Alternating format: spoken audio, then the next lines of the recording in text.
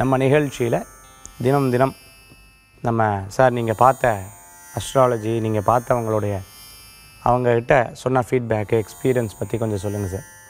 அதே மாதிரி பார்த்துட்டேன் அப்படின்னு சொன்னால் தினம் தினம் நீங்கள் சொல்லக்கூடிய அந்த குழந்தைகளுக்கு உண்டான மந்திரத்தை நாங்கள் நிறையா பேர் அதை சொல்லின்னு இருக்கோம்.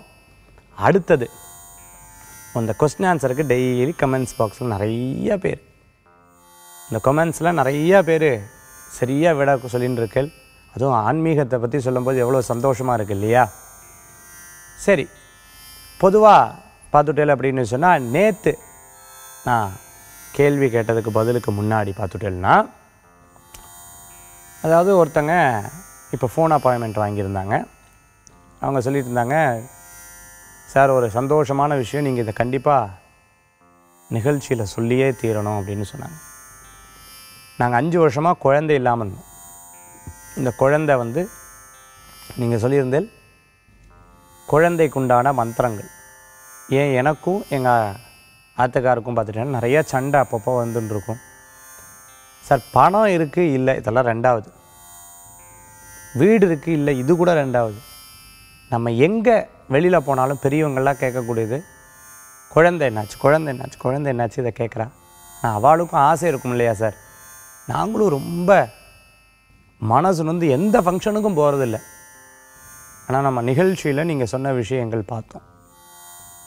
அதாவது இந்த குழந்தை வாய்ப்பு கிடைக்கிறதுக்காகவும் கணவன் மனை ஒற்றுமையாக இருக்கிறதுக்காகவும் நீங்கள் சொன்ன மந்திரங்கள் ரொம்ப உபயோகரமாக இருந்தது. அதே மாதிரி நாங்கள் டாக்டர்கிட்டையும் கன்சல்ட் பண்ணோம்.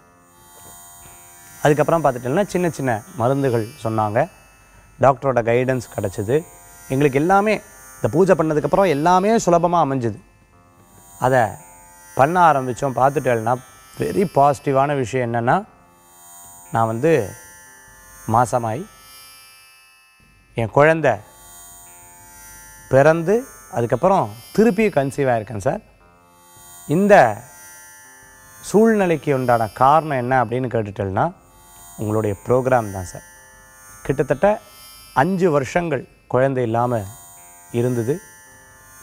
அதே சமயம் பார்த்துட்டேன் அப்படின்னு சொன்னால் எங்களுக்கு ஒரு பெரிய மாற்றங்கள் கொடுத்தது. ஏன்னா உங்களை இப்போ நான் ஃபாலோ பண்ணல. நீங்கள் சொல்லக்கூடிய எல்லா மந்திரத்தையும் ஆதியிலிருந்து நான் இதை கடைபிடிச்சுட்டே இருக்கேன் சார். ஒரு பெரிய சந்தோஷமான விஷயம் இது. நீங்கள் கண்டிப்பாக சொல்லுங்கள் சார்.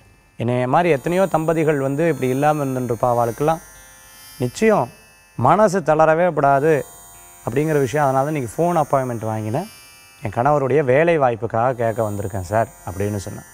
இப்போ குழந்தையே இல்லைன்னு நினச்சிட்டு இருக்கிறவாளுக்கு முதல் குழந்தை அதுக்கப்புறம் 2வது குழந்தைய கன்சீவ் ஆகிருக்காங்கிற போது ஒரு பெரிய ஆச்சரியமான விஷயம். நம்ம ஆன்மீக தகவல் கிடைச்ச ஒரு பெரிய வெற்றி, இறைவனுடைய அனுகிரகம் தான்னு சொல்ல முடியும். அந்த மாதிரி எத்தனையோ பேருக்கு இந்த நிகழ்ச்சி ஒரு பயனுள்ளதாக இருந்திருக்கு. சரி, நேற்று நம்ம சொன்னது, அதாவது பிள்ளையாருக்கு ரொம்ப விசேஷமான இந்த மாதத்தில் இருக்கக்கூடிய விசேஷமான நாளில் பார்த்துட்டேன்னா எந்த திதி ரொம்ப சிறப்புன்னு சொல்லியிருந்தேன். அதுலேயும் சாயந்தர நேரத்தில் அபிஷேகம் பண்ணக்கூடிய திதி என்ன அப்படின்னா சங்கடஹர சதுர்த்தி. இந்த சங்கடஹர சதுர்த்தி தேய்பிரையில் வரக்கூடிய சதுர்த்தி தான் பிள்ளையாருக்கு உகந்தது. அதுதான் நேற்று நம்ம கேட்டிருந்த கேள்வி, அதுக்கு உண்டான பதில். இன்றைக்கி குழந்தைகள் சொல்லக்கூடிய மந்திரம் ஓம் பத்மாக்ஷியை நமக. காலையில் எழுந்திரிச்சோடனே இந்த மந்திரத்தை சொல்லிக்கிறது விசேஷமான பலன்களை கொடுக்கும். ஓம் பத்மாக்ஷியை நமக. இரவு தூங்கும்போது இந்த மந்திரத்தை சொல்லி, இது சரஸ்வதி அம்பாளுடைய மந்திரம், விசேஷமான மந்திரம். ஏன்னா தாமரை மேலே தானே அம்பாள் உட்காந்துன்னு இருக்கா, வீணையை மீட்டின்ட்டு இல்லையா? அதனால் இந்த மந்திரம் ரொம்ப விசேஷகரமான மந்திரம். இன்றைக்கி இதெல்லாம் பார்த்துட்டோம். ஒரு குட்டி ஸ்டோரி ஒன்று பார்க்க போகிறோம்.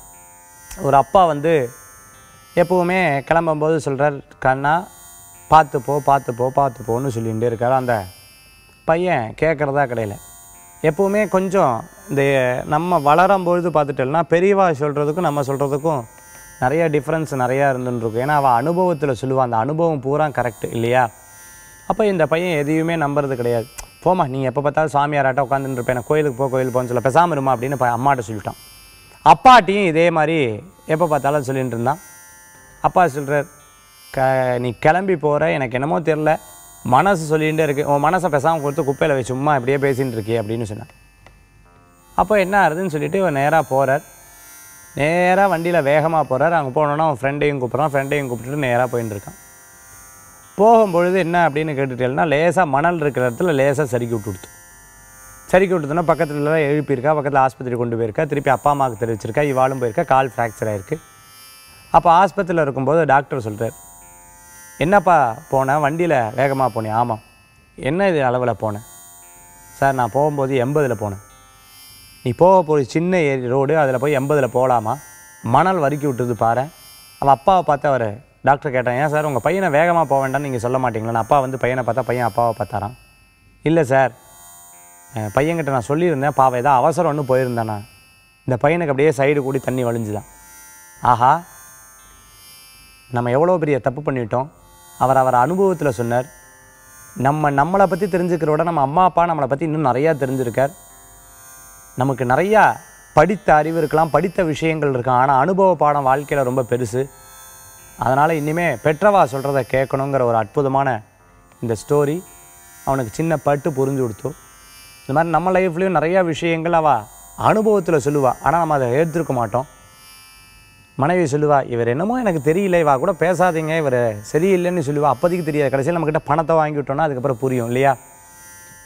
அப்போ வென்னவர் நம்மளுடைய பெரியவங்க அல்லது வெல்விஷர்ஸ் நம்மக்கிட்ட ஒரு வார்த்தையை சொல்லும்போது அந்த வேர்ட்ஸுக்கு நம்ம நின்று கேட்டோம் அப்படின்னு சொன்னால் லைஃப்பில் பல விஷயங்கள் நம்மளால் மாற்ற முடியும்.